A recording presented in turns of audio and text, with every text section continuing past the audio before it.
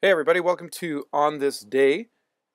Welcome to On This Day for April 8th, 2014. I'm going to start us off with two or three things that I think are really important in terms of Canadian history and in terms of Canadian history impacting life in 2014.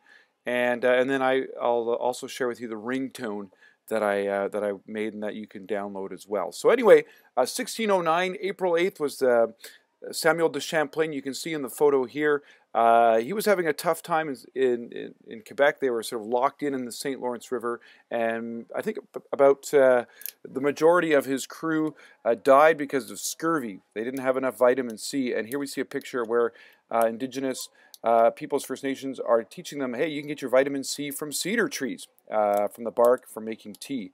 And had it not been for the generosity here of our First Nations, their European existence in North America could be quite different, particularly in that part of the world, which may have been a good thing for Indigenous folk.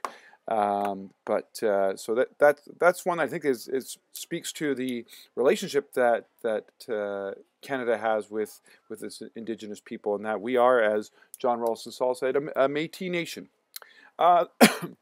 The next one, a little closer to home, here's Lord Selkirk. He died on this day in 1820, and this is kind of significant because of the treaty that Selkirk and Peguis signed in 1817. That Selkirk wasn't able to really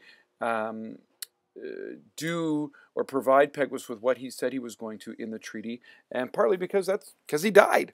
But nonetheless, the fact that there are white people in Red River has a lot to do with Lord Selkirk, so kind of significant.